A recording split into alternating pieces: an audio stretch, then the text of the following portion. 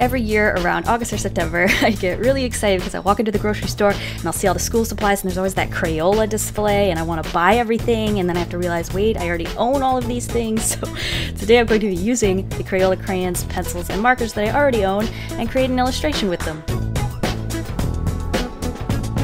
To prove that you don't need expensive art supplies, to create something, I'm going to be using the cheapest supplies possible. So I've got a piece of printer paper, a regular pencil, a pack of Crayola colored pencils, some washable markers, and crayons. About a year ago, I did this exact same sort of, well, I guess challenge. I don't know, it's not really a challenge because it's just using supplies that I used to use when I was younger.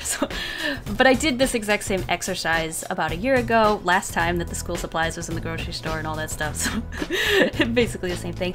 But doing it last year, it didn't turn out exactly how I would have wanted it to, and I learned a lot of things about the different ways to use these supplies that I wanted to try and, apply to a new illustration and see if I can use what I learned to create something a little bit more appealing to me.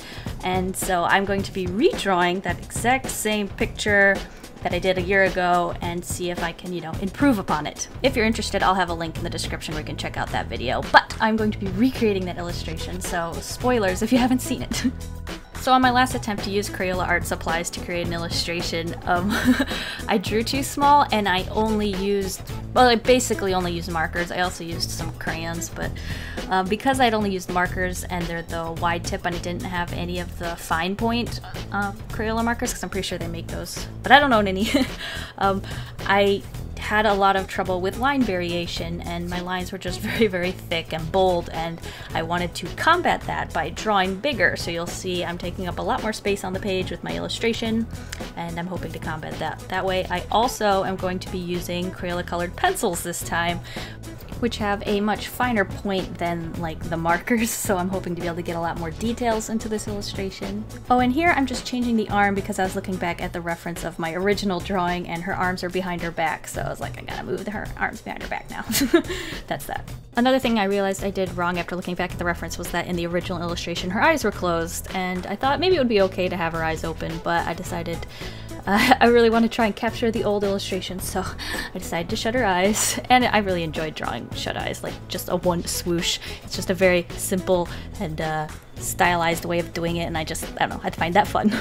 I think I've mentioned quite a few times that shoes are something that I wanted to get better at drawing, and I've been practicing them, and I think I'm quite happy with the way the shoes turned out in this illustration. I think I've, stepped it up a notch on them, and I really like the way they look, like with the soles and the little toe of the foot and that sort of thing.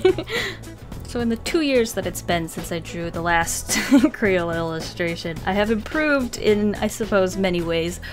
But one thing that I think I still need to practice a lot and I don't feel any better at is drawing braids.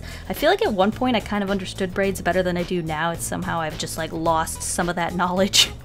So I need to do some more practicing with that, but basically I was just winging it for this. I was like, because I know what a braid is, like I braid my hair a lot, I know what a braid looks like, but for some reason drawing them, even with a reference, is extremely difficult for me.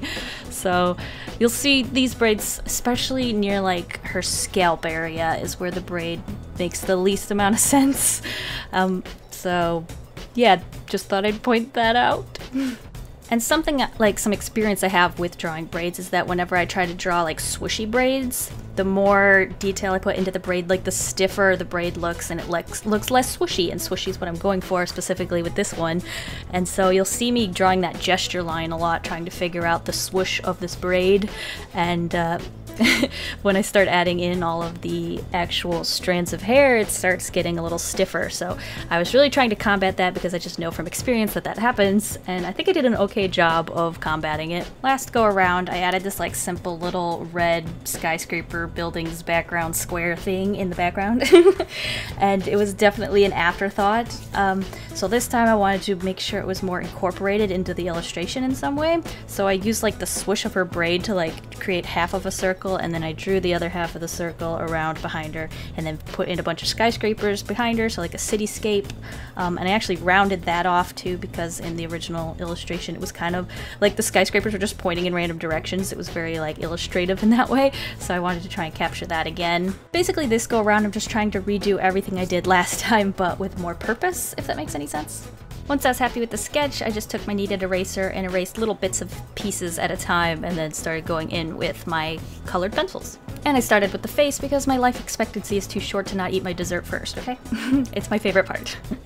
I started with like the bubblegum pink color to just add some blush around the nose and the cheeks, and then I think I found like, I think it was the color slate or something, and I used that to blend outwards and try to make her face look a little less like cloud white and a little bit more skin tony in some way, because in the original illustration I didn't have any skin tone except for the blush, so I wanted to definitely upgrade that this go around and try to add some actual skin tones.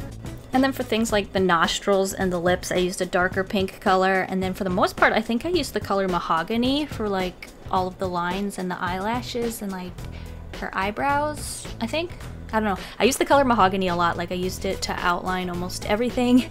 And funny story, my pack of Crayola colored pencils doesn't have a black in it. I seem to have lost it somewhere along the way, or I used it up, I don't know. But so I couldn't use the color black for anything unless I wanted to use the crayon or the marker. So for any shading that you'll see in the future that looks like black, it's actually dark brown. Just a funny story. It looks black enough, so I don't really have a problem with it, and I kind of think I like it better because it's like less harsh than the color black might be, like a solid black. So the dark brown worked really, really well for that. Happy little X. Aw, looking at the sketching of the city skyline. I like it so much better this way than what it turns out. Bummer. Where I messed up with this. So in the original illustration, the city skyline, like I said, was very much an afterthought, and I kind of just threw it in there at the end, and I used lots of yellows and reds, so a very analogous color scheme for that. So I thought, hey, I'll do the exact same thing this go around, which is okay. Like, there's nothing wrong with that. The problem was I definitely made the skyline background sort of thing a much bigger focal point than it originally was. So the fact that there's so much reds and yellows and oranges in this background color kind of distracts from what the main element of this illustration really should have been, which if I had taken a step back and thought about it, I would have realized this. But in the original illustration, which I'll get to later, which was still really, really fun, and I enjoyed making this part a lot, was the rainbow braid. So her hair is a rainbow gradient from yellow at the top, sort of like a natural hair color, and then it goes down whoop, to green at the bottom. And like that was the point of the illustration in the original go around, because like I have all of these colors. I have a rainbow set of markers and I want to use all of them, so the point was to use all of them and create that rainbow braid. But because I put so much more time and made it a larger focal point, like I said, this analogous orange, yellow, and red background, it just drew so much more attention away from the braid than I would have liked.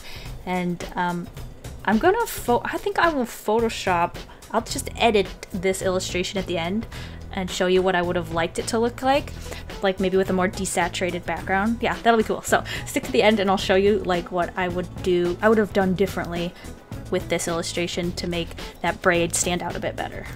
But I'm getting ahead of myself because we haven't even gotten to that part yet. Here I'm just using the black magic marker and adding in the little details to her dress that were from the original illustration, you know, just trying to make it look like her. And I was a lot smarter 2 years ago because I knew, oh, I wanted that braid to contrast with her outfit, and so I made her outfit just black and white so that there were no colors to distract from the braids, like I was just talking about. So yeah, sometimes we just get dumber with age. Oh, and then I just filled in that like lower half of the circle with red for the background, and then added polka dots to her skirt. That part's really fun, I enjoyed doing that. But then it looked a little too flat compared to the style of the rest of the drawing, so I'm using that dark brown like I mentioned earlier, and adding some shading to the skirt. I tried to, when I added the polka dots, like think of the fabric flowing so that like the pattern's not going to be straight across. Like if it's a pattern of polka dots, like it'll ebb and flow with the fabrics. I tried to think of it that way when I was doing it. I don't know if I did a very good job, but adding the shading definitely helped with that and made it look a lot more soft and like an actual object in the environment. Then I just finished up the shoes or boots or whatever they are. I'm not entirely sure because in the original illustration they were just so simple. I tried to add a little bit of details to them, but I still didn't make a decision on whether they were shoes or boots, so anyway, now it's time to do the braid, finally! I started off with that mahogany colored pencil and started adding in some of like the strokes and the lines to figure out where all the hairs would be, and then I went in with yellow. So I decided to start with yellow because I wanted to start with like a most natural hair color, and then I worked my way down the rainbow down to the bottom, basically just switching out the colored pencil as I went. Sometimes I would switch out the line color, but for the most part I think I just used that mahogany just because I liked it and it was staying sharp really well, so I was like, why ruin a good thing, right? And what I'm trying to avoid when doing this gradient is any sort of like harsh lines where like the color just changes abruptly to another color. So I'm trying to blend them out as much as possible. So that means just taking the one color, going a little bit past where maybe I'd want it to, and then grabbing the next color and going over that section again and blending those two colors together as they slowly, smoothly change from one color to the next. And you can already see here how much her braids of her hair, the yellow, orange, and the red section is just blending in with that background skyscraper stuff. Ugh. Like, at this point it was too late, like there wasn't really anything I could do about it, and I was noticing it, so it was making me a little grumpy, but another problem I did, I guess it's not really a but, I don't know. The thing that I did that could have been helped this a little bit was maybe starting the gradient higher up. Like, I feel like somehow I spent way too much time in the oranges and the reds just in her braid, and by the time it gets to the blues and the greens it's like at the very tip of the braid and I'd run out of room. So if I'd done this differently, I think I would have like planned out the sections a little better and like divided it more evenly, which might have helped a little bit with this orange problem, this orange, red, yellow problem we're having. Oh, and here I'm just going in with the Crayola markers and adding more definition to the braid. Since these colors are a lot bolder and darker, they contrast really well with the colored pencils, so I did that throughout the whole braid. And then to try to separate the girl character from that background that I made, I went in with the black Crayola marker and just basically surrounded her entire shape with a stroke. This is just basically to separate her from it in some way, like because the colors, I said, were blending so much. It helped a little, but here's what I would have done differently if I had thought about it from the get-go. So here I went in Photoshop and I just adjusted the picture, and I would definitely desaturate the background. So here I just went all the way and just made it a full grayscale background, and I like that. And I actually made the moon still yellow, that way it's just like a little bit, like it's either the sun or the moon, I don't know. It's the sun, isn't it? Yeah, I drew it, it's the sun. I made the sun yellow though, and made her head smaller just because I could. Because I have this problem, I draw heads too big. It's a situation. I know it's a problem, so like I end up making the heads even smaller, but then I take a step back and like the head's still too big, so it's like, wow, how big was I drawing heads before? Good grief.